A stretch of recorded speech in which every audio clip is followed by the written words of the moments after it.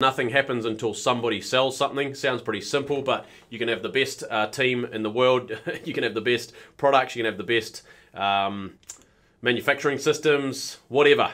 But nothing happens until somebody sells something. So sales is not a dirty word. Sales is a magic word, in fact, because nothing happens in life without a sale, really.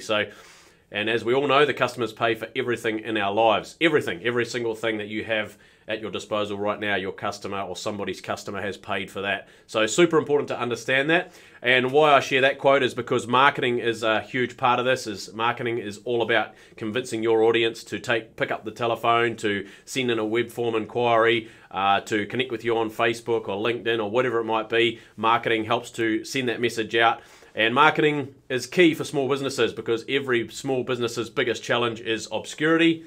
That is your challenge. Number one challenge every day for a small brand is obscurity. So marketing is about helping you get out of obscurity. And then, of course, sales is part of that process as well. So super important. What is marketing? It's persuading. It is keeping in front of your audience. It's reminding them that you're there. It's giving them value, giving them perceived value, adding more value, making their life easier and better. So the question you should be asking yourself every day and your team is, what can we do today to improve the life of the customer? So keep on asking these things. So